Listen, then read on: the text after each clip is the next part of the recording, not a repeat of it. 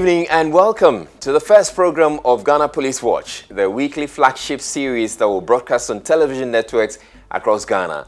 My name is Israelai, your host. Now, combating crime and protecting citizens at all times is a critical constitutional mandate of the Ghana Police Service.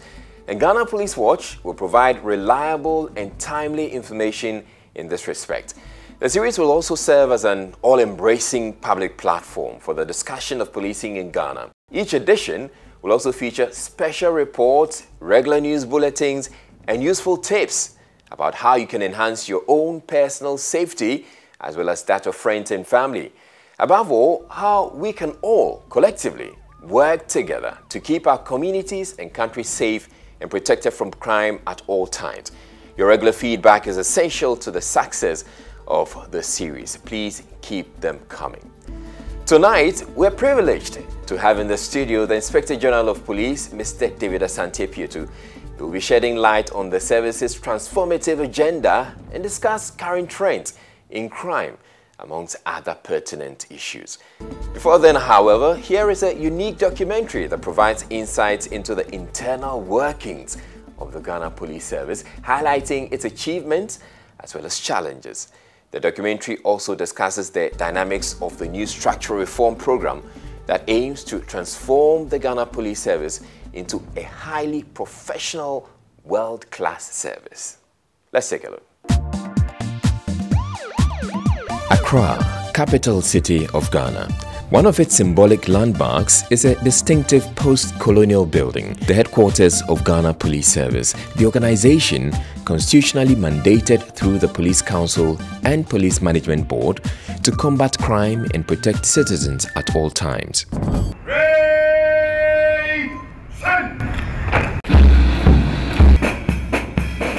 Ghana Police Service is headed by Inspector General of Police, Mr. David Asante-Apeatu, a forensic scientist, drugs and ballistic expert whose distinguished career in the service was brought into the limelight by the successful investigation under his leadership of the serial killings of women in Ghana during the late 1990s. Based on strategic objectives set by the government of Ghana, Ghana Police Service has launched a transformation program aimed at structural reform of every stratum of the service. The Ghana Police Service has a very clear vision, that is to become a world-class police organization capable of delivering planned, democratic, protective and peaceful services up to the standards of international best practice. This is where we derive our impetus from. This also requires a new kind of policing, a new police officer. There are significant factors that inform this. We cannot downplay the role of the police service in this country, protecting our people and ensuring that we live in peace. Within the democratic dispensation that we have opted for, key is the maintenance of law and order. We spoke to one of Ghana's leading security advisors.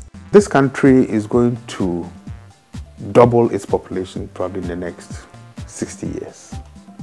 Added to that will be expanding unplanned urban spaces. Now that creates particular types of law enforcement, challenges. I think the Ghana Police Service is beginning to respond to some of these challenges. Police emergency, how may I assist you? It's when we live in peace that people can go about their duty respectably and also in comfort. It promotes the economy of our country and also promotes tourism. Ghana is ranked the best place for doing business in West Africa and remains your gateway to accessing the ECOWAS market of over 350 million. Security is one of the key selling features of attractiveness, or country attractiveness. People will come into your country when they feel safe. If nobody feels safe, nobody is going to come into your country. I can tell you right off the bat that for Ghana, one of our biggest selling points, first of all, is the political stability underpinned by a very peaceful, relatively peaceful community. A lot of people are very happy when they come to Ghana. They tell me that, oh, I can walk around everywhere. You don't see crime like you see in other places. You don't see the risk as high as you see in other places. That in itself is a major attraction. Ghana has been seen as the beacon of stability and peace, and we don't take it for granted. It's a major selling point for both investors and for tourists, visitors, and everybody else. So that responsibility is very important. All of us are interested to ensure that it is, actually facilitated in the best possible way. One of the key drivers for this new transformative vision is expansion of the internet, online business and e-commerce, and the application of new technologies by criminals. It has become very necessary for us to manage crime with technology. This necessitates a strategically different approach to tackling crime. It becomes very, very important for us to transform the Ghana Police Service. Revamping the Criminal Investigations Department, headed by Mrs. Mamiya Tiwa Adodankwa, is critical to giving a sharper focus to combating crime. Every police station in Ghana has a criminal investigations unit. One of our core mandates is crime prevention, and we also gather information, process them into intelligence, and then feed the operations unit. Currently, documentation at police stations is predominantly manual. This is about to change to electronic processing. When somebody walks to the police station and makes a complaint, whatever that the person takes, you write your statement and then it is scanned and stored digitally. And in 3 months' time, you come back and you want to find out the status. Instead of going to pick a file and check the dates and other things, just by pressing a button, maybe with your date of birth or some unique identification, we're able to tell when the case was reported, where we have gone to, the status of investigation, and the way forward, intended action. I can sit in my office and I can know the cases that have been reported at East Legon for the day, how each of them is being investigated, who is investigated what, and whether they are on the right direction. E-policing. Currently, 21 police stations are being piloted. Criminal checks by manual fingerprinting is another area to be transformed by technology. We just put your finger on the machine, take the fingerprint and run through the system. Within a minute, the report comes whether you have a record or you don't have a record. The transformation agenda is coming as a savior for those of us at the Criminal Investigation Department. It is good news for us, and we hope that it can help us to improve our service delivery to the good people of Ghana. With the rise in cybercrime, the CID is also increasing its capacity to handle the increased complaints. This young lady was lured to an isolated location outside Accra, robbed and sexually molested. It's dusk. The police patrol car battles through Accra's traffic in response to another emergency. Significantly, this has been backed by improved intelligence. These are the police officers who risk their lives daily in the line of duty. A kidnapping is in progress. Police mobile unit is ready to respond. Hello? Bravo 911. Combat readiness is now backed by improved intelligence. Drop it! Drop your weapons now! Soon, the kidnapping is over and the culprits are in the arms of the law.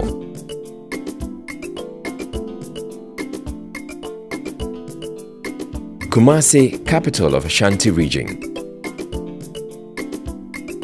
In the past, crime rates have been soaring, but recently, the police response has been impressive. Supervision too has been very, very good. We ensure that we supervise the men and then we brief them to be professional in whatever they are doing. That has been our success story.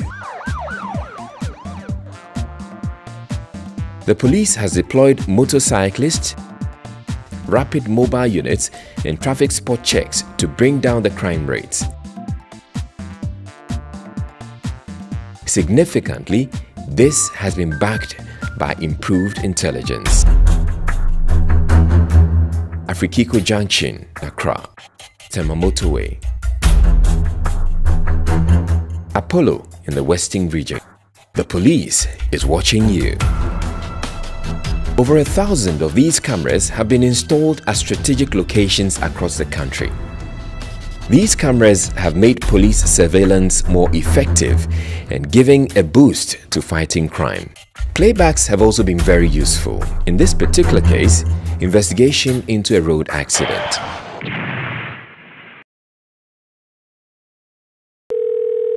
Good morning, police emergency. How may I assist you? These cameras are operated from emergency command centers in Accra, Kumasi, and Tamale that are now receiving a record number of calls. When the call comes in, the system automatically generates a case form. The case form is meant to solicit the essential information required from the caller. If it is a motor accident, are there any persons injured? If it is a robbery, are the robbers armed? And so on. All calls can be traced to where they are made. In case a call drops, the operator can call back. Once a call is processed, the information is sent to the dispatch section for patrol teams in the field.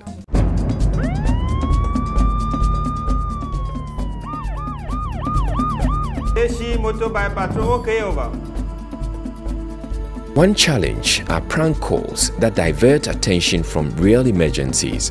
Prank calls must stop. In a genuine emergency, you may not be able to access our emergency command center. Locating crime scenes promptly is another. Many houses and dwellings in Ghana are located on unnamed streets. This is being addressed by the new GPS address system, which is an integral part of the new emergency response system. This command center is a milestone along the way of the transformational agenda that the Ghana Police Service has launched. The Ghana Police Service, as I speak to you, is about total number strength of 33,000. For the population of Ghana, the minimum strength should have been 56,000. At 33,000, the police to civilian ratio is 1:848, which is far lower than the UN minimum of 1:500. Therefore, the result to the digital intervention is meant to ameliorate or to mitigate the defect or deficiency or the deficit, which stands at 23,000 police personnel. This intervention, which is going to make it easier for the police to monitor crime and make it easier for people in need to get in touch, therefore making it more efficient for them to check crime, it's a welcome intervention.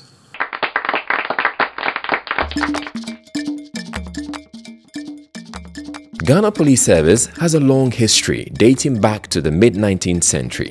Before the Europeans arrived in the country, the chiefs were having the executive and judicial power.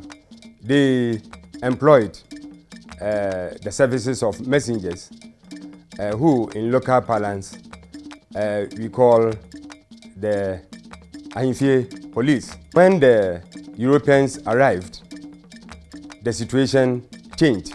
In 1943, when Lieutenant Governor Hill arrived, he inherited 129 men who were called Gold Coast Corps and 62 men who were known as militia. He merged the two groups known as the Gold Coast Corps. 1947, the Gold Coast Police Band visits London and by all accounts makes a huge impression. These 35 lucky Africans were given a tremendous reception wherever they went.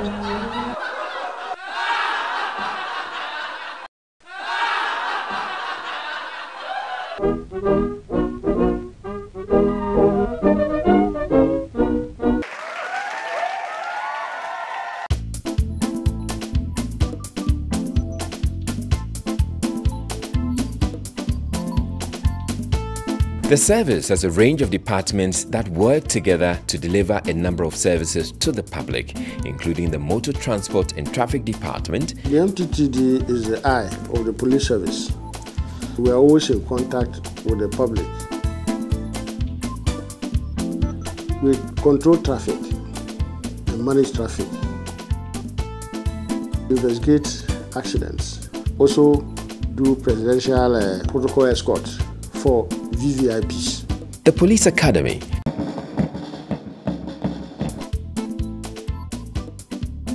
The Human Resource Department. Our main responsibility is recruitment of personnel into the service at all levels, training of personnel after recruitment, and then also capacity building for the personnel who are already in the service. For the recruit training at the basic level, we have 5 training schools in the country. We have one in Accra, which is our biggest training school and the oldest, and which for many years used to be the only training school. Then we have a training school in Kumasi, another one in Koforidua, and one in Ho, and we have Police Public Safety Training School in Kwalugu, and that school also trains recruits. We also have officers who need some specialized training. For instance, if you come out from the basic training and you have to go to CID, you need to be given training as a detective. So we have a detective training school. So personnel who will eventually end up in the CID are sent there to be trained as detectives. But these are people who are already in the service. We also have specialized units like the Special Weapons and Tactics SWAT. We have the Form Police units, National Patrol Department, and the Police Hospital. It was to take care of the police personnel.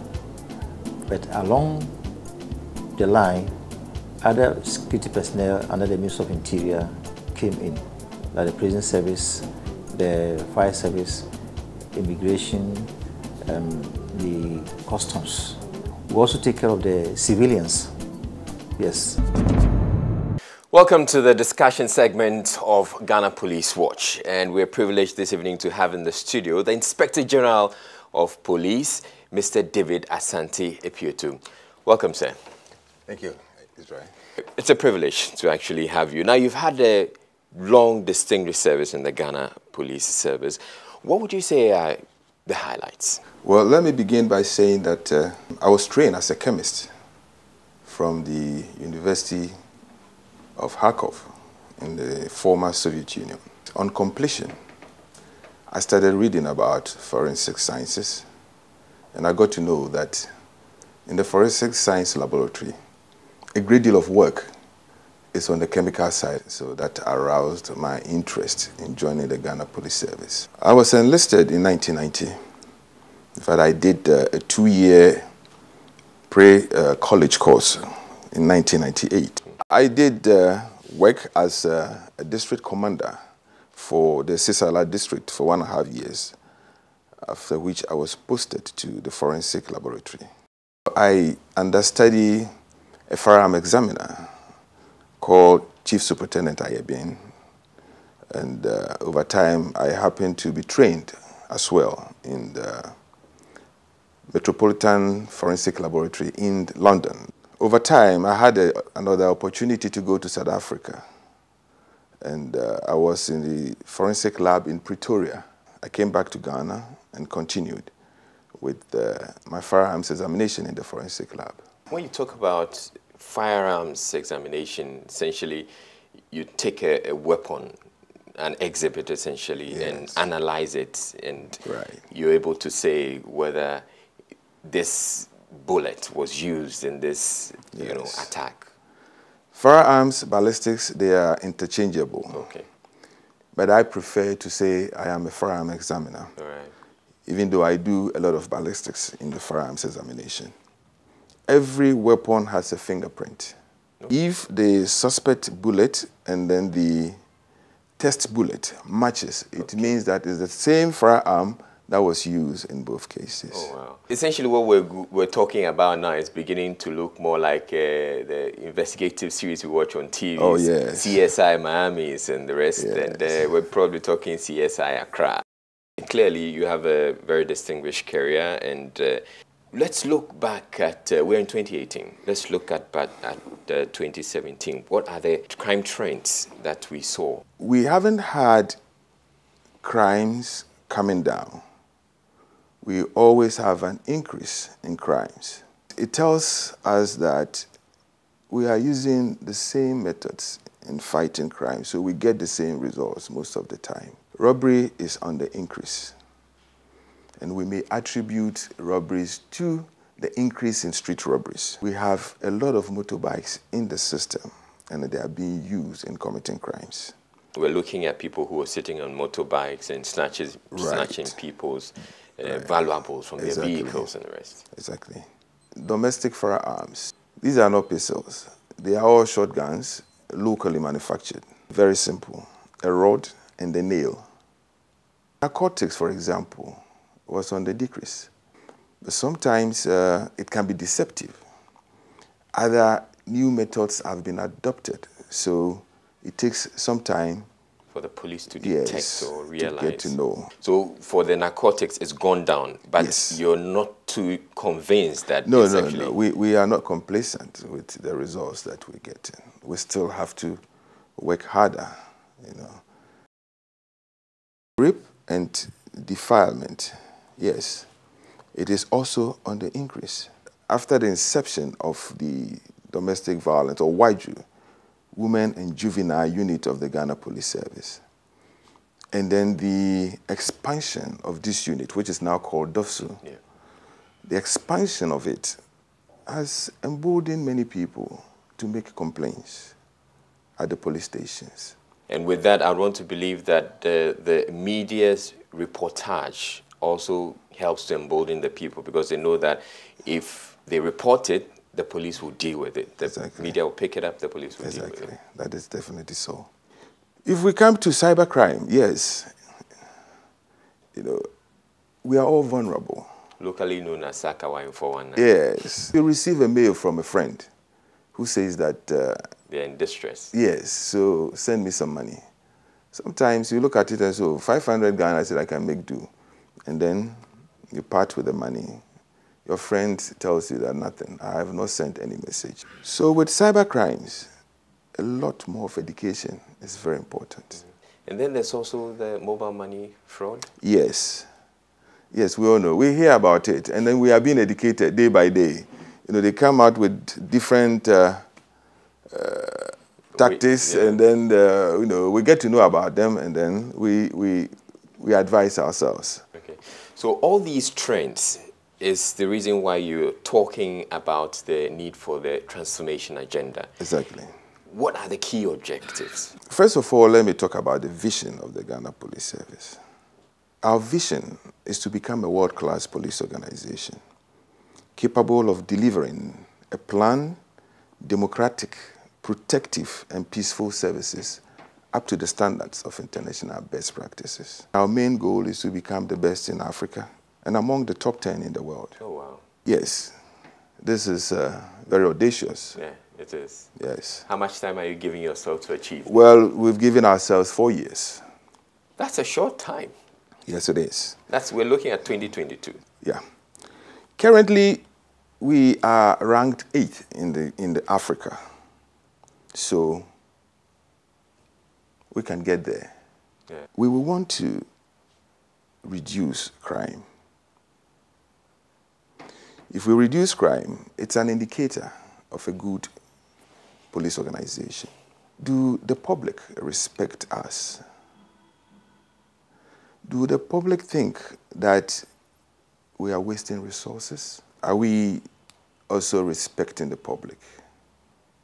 What is our response time to distress calls, for example? These are some of the indicators that if we are able to accomplish, it puts us in a world-class police level. And all these things should engender more confidence in the public. The public should have more confidence in you. We are also aware of the 13 strategic objectives of the government. In fact, it is the President's vision to transform the Ghana Police Service by ensuring that these 13 strategic goals are achieved. We are also taking reference from the United Nations Sustainable Development Goals, number 16, which talks about peace, and then the strong institutions, and law enforcement. We put all together and we have condensed it into 5 themes. One is the officer on the ground, his development, his career development, and his welfare. We also have to revamp the criminal investigations department. Thirdly, we have to embolden the community policing. And then to ensure that the police intelligence and standards take their rightful place in the police service. And then we have ICT as the main driver of these references that I have mentioned. One of the issues you're talking about is community policing. What practical ways are you implementing this? With community policing, we think that it is a way for us to get closer to the public. And we are also aware that every community has its peculiar challenges. The existing community police officers go to the communities and identify with the opinion leaders, church leaders who they interact with most of the time to identify some of the problems in that area. So together, they can find solutions. Apart from this, we wanted to learn from international best practices to have, in many countries, they may have volunteers. Others will engage people to work with the police. And here we have what we call the community protection personnel. This is an idea that came up through the transformation agenda. For each electoral area, we will have 6 persons to be recruited, trained, and deployed to their electoral area. For every electoral area, we have 6 persons, and we have almost 6,000 electoral areas in the country, which means we need 36,000 persons. We've agreed that we would do 15,000 in the short term and the medium term. But so far, we've done the training for 6,000. We have also sensitized the police officers who will be working with them because their role is collaborative. They are going to help the police. So for every 6 persons, we will have 1 police officer who will be working with them. Are we looking at the backgrounds of these people that have been selected in the community? Yes. It becomes easier when you are selecting people from the community. They are able to tell you that this gentleman is not fit for the purpose. So this is one way of getting the public closer to the Ghana Police Service. The other one you brought up has to do with e-policing. How is this also being worked out? On the 19th of December, the e-policing as a pilot project was launched at the East Legon Police Station. What is e-policing? One can say that it's a paperless policing. We digitize all our documents on the computer. So if you came to the police station to lodge a complaint, right from the complaint level up to the point where the case will have to be sent to court, you are not going to use any paper at all. This takes away, call it even corruption, because once you enter a case, it is being viewed not only by you. Your station officer also sees this complaint on his monitor.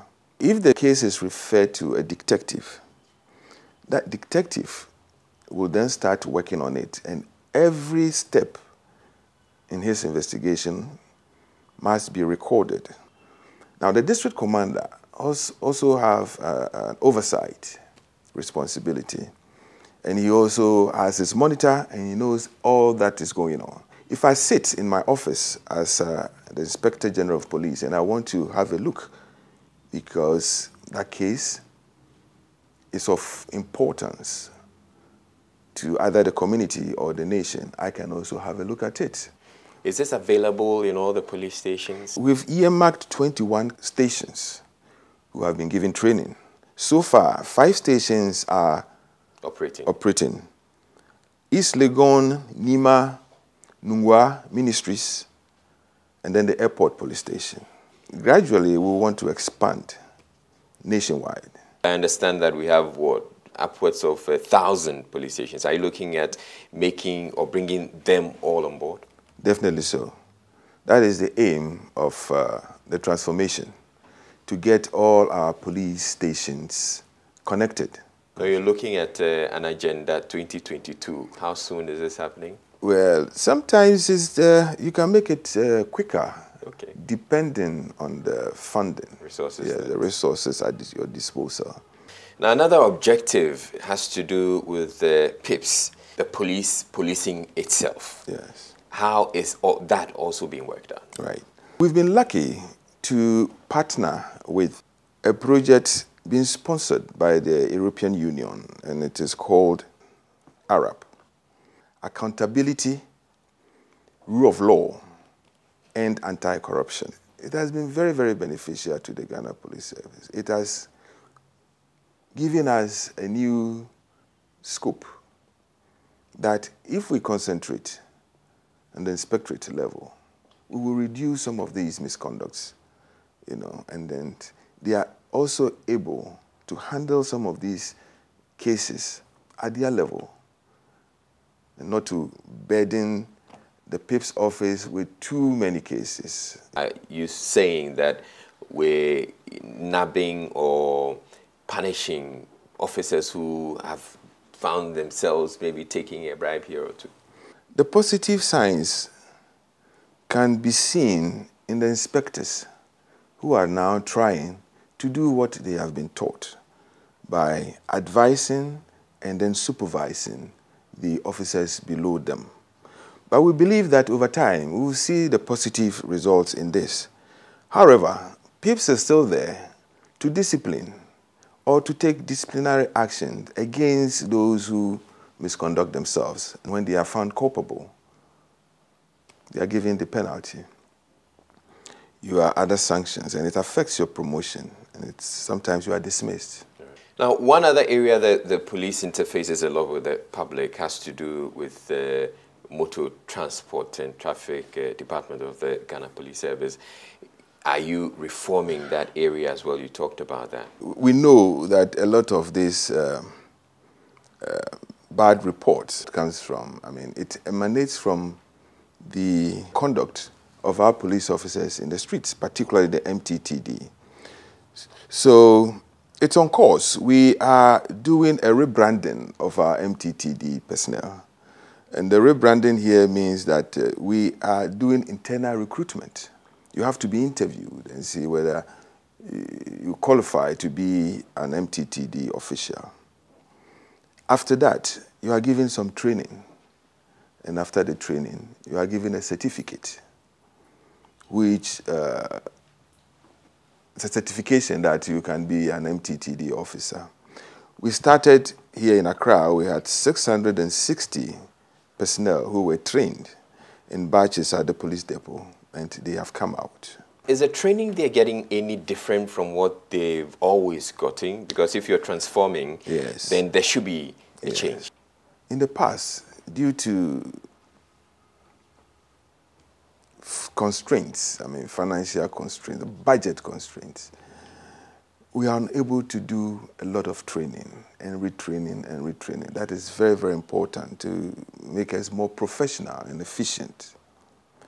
Now, what we gave them this time around is a kind of leadership training so that they can lead themselves when they are there. Nobody should come to tell you what to do the right thing, but you are able to do the right thing and do it. So I believe this is the difference. And then also training them and sensitizing them on the transformation agenda that we cannot be the same all the time. We must change. Essentially trying to change their psyche to see things differently and buy into your transformation agenda. Now, another aspect of your work has to do with criminal investigations, which really was your field. What sort of transformation is taking place there too? Before you become a detective, you should have gone through the detective training school. Of course, at the training school, you are taught some skills in crime detection. But for you to become a CID officer, you need to have been trained as a detective in the detective training school. We have many detectives who have not undergone this training. So this is an area, the training of officers to become detectives. So when we say we are revamping the CID, this is what we really mean. Apart from that, the president did announce the creation of a cybersecurity center and then providing the set skills for detectives or the CID. But we've now acquired a room for this cybersecurity center, so their work will be solely on cyber crimes. Now, at the police headquarters, crime detection is now science. If you don't apply science to crime detection, I mean, your cases will always be thrown out in court because you do not have the scientific basis to make those allegations. So the forensic lab is an area where they must be resourced. They must be trained, first and foremost. The equipment we have, sadly, consumables are difficult to come by. So when you're talking about consumables, yes, consumables, about gloves and yes, they do use a lot of chemicals in the forensic lab.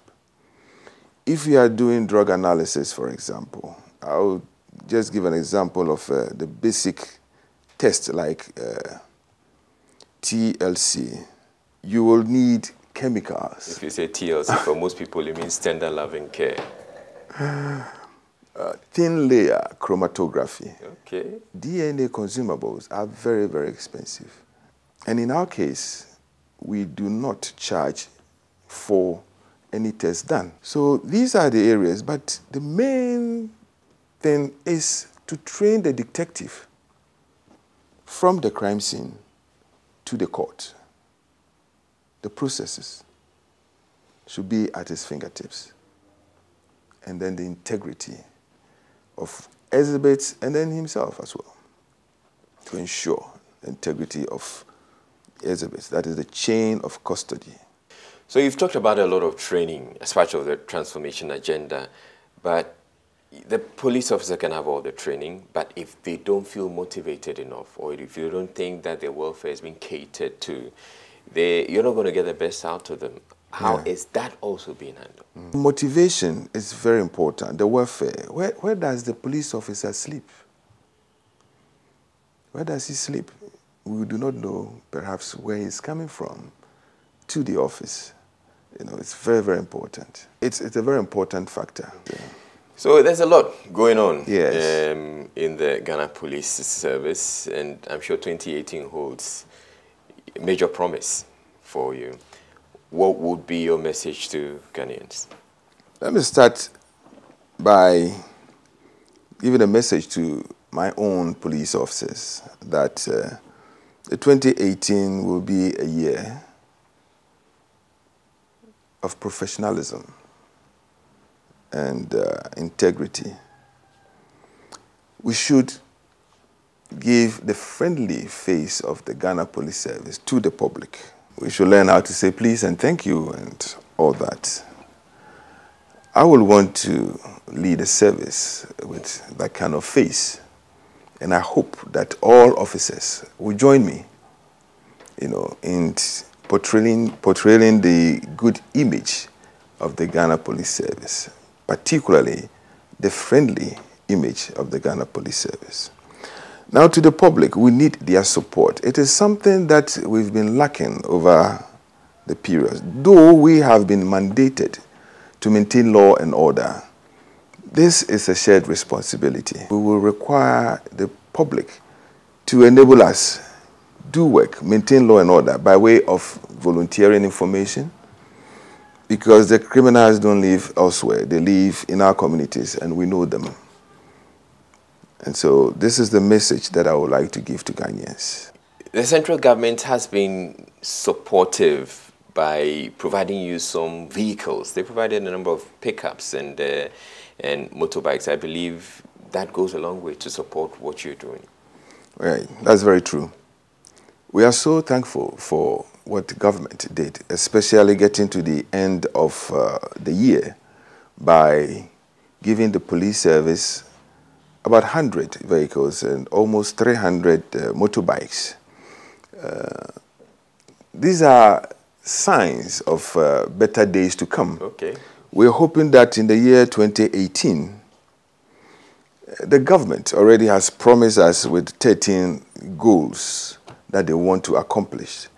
And with these signs, we are hoping that more of those are going to happen, and we will see a different police organization in the 2018. Thank you very much, Inspector General of Police, David Asante-Apeatu, for making time to share with us your vision for the Ghana Police Service.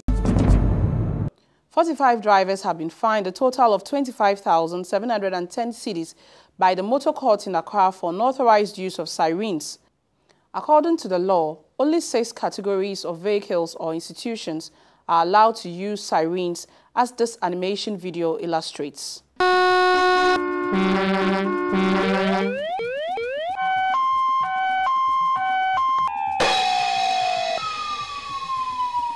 Stop! Are you qualified to use the siren? Stop! Are you qualified to use the siren? Do you know that using a siren is regulated by law? Not every vehicle is qualified to use the siren on our roads. The road traffic regulation allows only certain classes of vehicles to use sirens. These include vehicles used for official purposes by the President, a police vehicle and those used by other recognized government security agencies, a motor vehicle used by the fire service, an ambulance used by a hospital or clinic, and a bullion vehicle registered by the Driver and Vehicle Licensing Authority, DVLA. Know that it is an offense to fit and use a siren on your vehicle if you are not licensed to do so. You will be fined if you break the law. Remember, only qualified vehicles should use the siren. Preventing crime is key. Here are some security tips that you'll find most helpful. If you are operating a business that involves handling cash, avoid routines such as banking, bulk cash deposits and withdrawals. You can contact the police for assistance. Mobile money vendors are advised to carefully choose their locations where they operate and consider security as a top priority. Never keep huge sums of money, jewelry, and other important documents at home. Send them to the bank for safekeeping. Children are one of our nation's most precious assets, and Ghana Police Service acknowledges this. In February 2018, a 2-day child-friendly policing course was organized for police personnel across the country. The course, which is integrated as part of courses to be studied in police training school, is to equip personnel with the necessary skills in handling children who are in conflict with the law or children who break the law. And now, a story that will touch your heart. She was lost, but luckily she has been found. She cannot speak, so we don't know her name or her parents. If you recognize her or know her parents or relatives, please contact the police on emergency lines 191 and 18555. To you watching us out there, we thank you very much for staying tuned. Now you can go to our Facebook, our social media platforms, and give us information, give us feedback about what you think of the show. And as you heard the IGP also say, volunteer information. The police wants to work with you, the public. They want to transform the police service, make it more public friendly, but they would need you, your support, to make it happen.